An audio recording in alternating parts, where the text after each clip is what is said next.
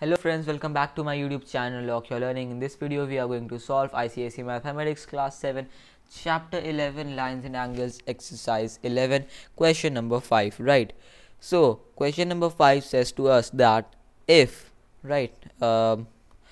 if 4x plus 28 degrees and x minus 8 degrees are supplementary angles, find x, right? So we just have to tell here.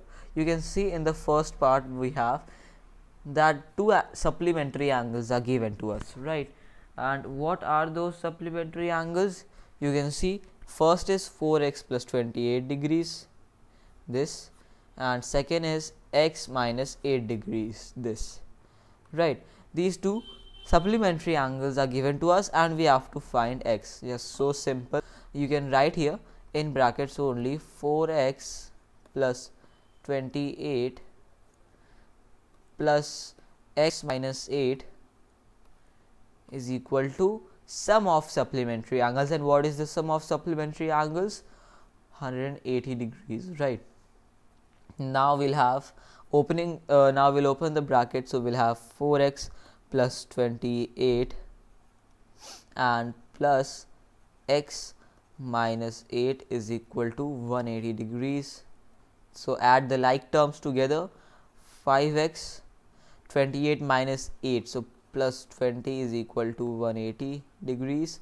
So 5x is equal to 180 minus 20 degrees. So 5x is equal to how many degrees? 160 degrees, right? And you'll write here x is equal to 160 upon, I'll just come down, 160 upon 5. So x is equal to 3 and 1, 10. So 10 goes 2 times. So x is equal to 32 degrees, right? This is our answer to our question, that x is equal to 32 degrees, right? This is our answer. Alright. So now I'm going to move on to the next part, right? Now next part we've got what do we have here in the next part?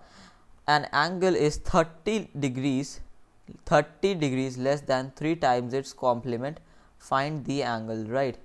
Here we have a degree sign. So an angle is 30 degrees less than its complement, find the angle. So simply we can do one thing here. We already know that our angle is 30 degrees less than 3 times its complement. Simply we have to understand this, that what does this mean? 30 degrees less than 3 times its complement. Now 3 times its complement tells us that sum of both of our angles will be 90 degrees. So this is pretty clear. Then we have 30 degrees less than 3 times its complement, right? So what we can do it, that is we can assume our angle as x degrees, alright, and now we can see that this angle is 30 less than.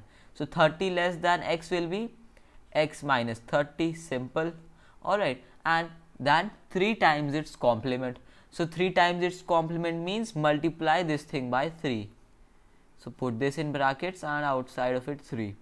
And we already know that this word complement, this is telling us that their sum, the sum of the complement and this 30 degrees less than 3 times its complement is 90 degrees, right? So is equal to 90 degrees. Now we'll simply solve this. So 3x minus 3 into 30 is 90, is equal to 90 degrees, right? So 3x is equal to 90 plus 90 degrees. So we'll have 3x is equal to 180 degrees, right?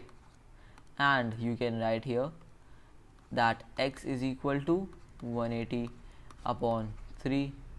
So x is equal to how much? Cancel this 1 and this one how many times? 18 goes 6 times and 0 60, right? So x is equal to 60 degrees and this is our answer, right?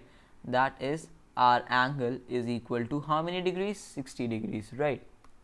And friends, this is all for today. If you are new to my YouTube channel, do not forget to subscribe, hit that bell icon down below so that you get notified whenever I upload a new video. Leave a like on this one. Till then, take good care of yourself and bye bye.